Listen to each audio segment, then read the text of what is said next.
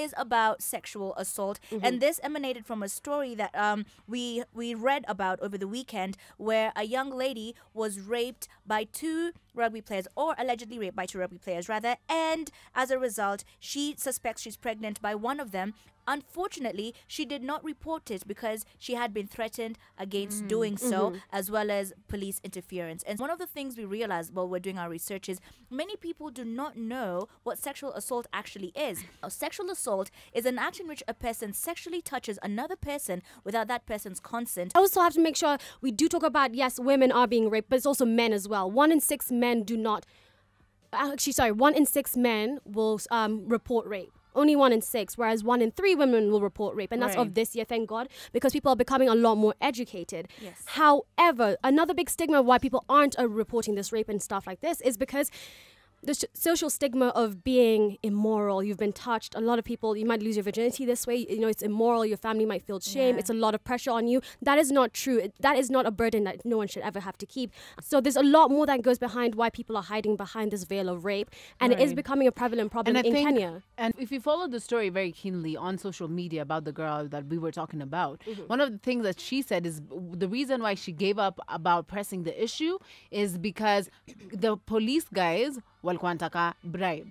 And you're like, I mean, the people that we expect to protect us, right? They're not doing their job. Okay, so it's like, why am I bribing you to actually follow up on my case? Yeah. I mean, that's pretty stupid, to say the least. I feel like there needs to be another institution that's set up to deal with these issues, because it is not the first time I have heard of a woman giving up on a case because she's gone to see the police and as a result decided to drop the case.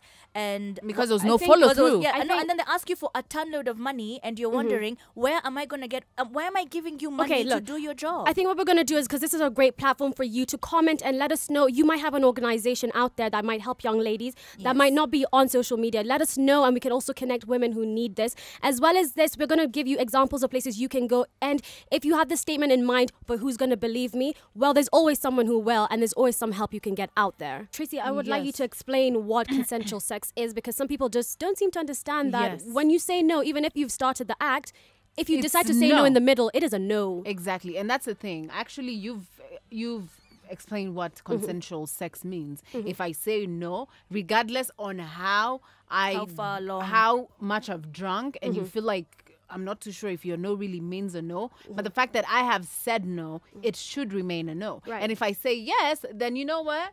You get the cookie. Thing is, what we're trying to understand today on the show is why many people do not understand what no means or what yes means. Is it arrogance? Watu tu wamejifanya tu hawataki kusikia ama hawajali, ama are people just like, what is wrong? I think that's the thing.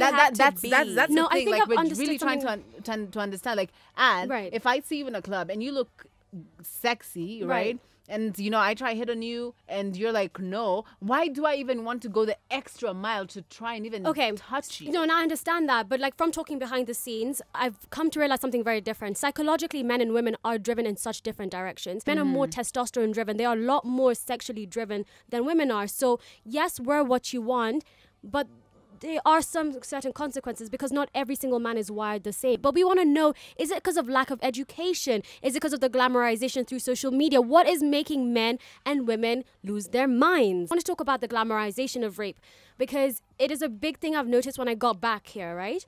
Kenyans are so passive-aggressive with how they deal with things. Something big happens, they make a meme out of it. Something small happens, they make a meme out of it or a joke. And yes, it's very clever, like that witty commentary really quickly, but sometimes it waters down a big problem that's happening at the moment. So if we give good examples, when women come out with their rape stories, I've seen certain bloggers and writers and vloggers come out and say, but who would want to rape her? This whole thing where people go onto social media and say all sorts of cruel things in an effort to get a reaction from you and from other people, and then they're like, I was just trying to, irritate guys on social media, no big deal. It's a big deal to somebody, specifically the victim who was abused, specifically the person who will see these things and they're already very mentally challenged by this whole scenario, and then here you are adding insult to their injury. Right. For what? So you can get a bunch of retweets. And I think we should give our parting shots on this topic, because it's heartbreaking to see. And that's why I'll just stick to the solution part of it, which is what DJ Stretch said.